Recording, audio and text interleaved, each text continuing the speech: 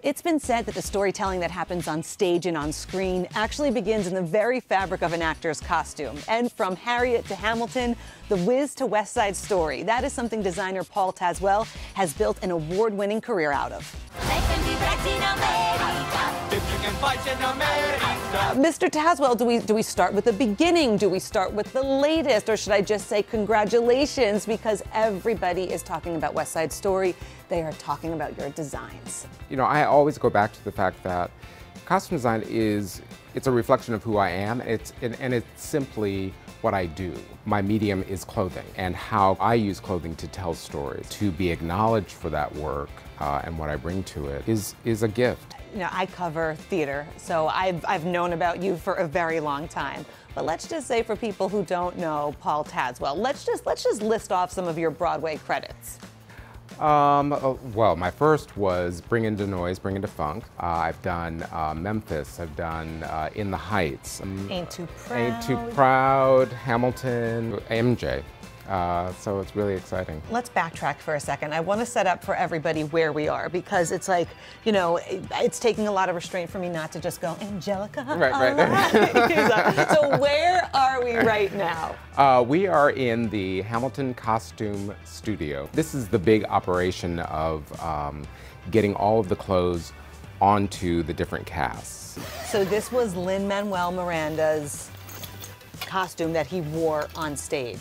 Yeah, wow. This was worn so much, it's kind of worn off, but you can see you can still see the name. Yeah, here. How cool is that? Sorry, I just had to. Okay, I'm gonna take it off. We'll talk about West Side Story. Okay. So when you get hired for a job, right?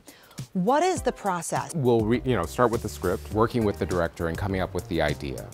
Coming up with the design then and getting that approved. Then after I have a better sense of, I get in their brain and I have a better sense of where they're going, I do research. What is their backstory? What's their history as a character? I'm using color, I'm using silhouette. If it's a different period, trying to draw on what might have been popular at that time. Then choosing the fabric and imagining what the fabric will do when it's made up as this costume. There was a lot of thought that went into, with West Side Story, how they were, how all of these dresses were going to move. For Stephen, he was very interested in, seeing the ruffles of the petticoats, because he wanted to capture how they moved in space and how they were an extension of the dancers' bodies. I created a color palette that it was defining how I wanted to see the world of West Side Story. When you look at a lot of period photographs of New York City, in 1957. It's very concrete and steel. And I wanted to capture that in the background and then have the aliveness and the hope and promise of Latinx community be reflected with warm tones.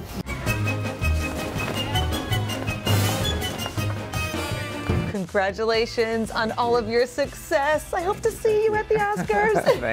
Thank you so much.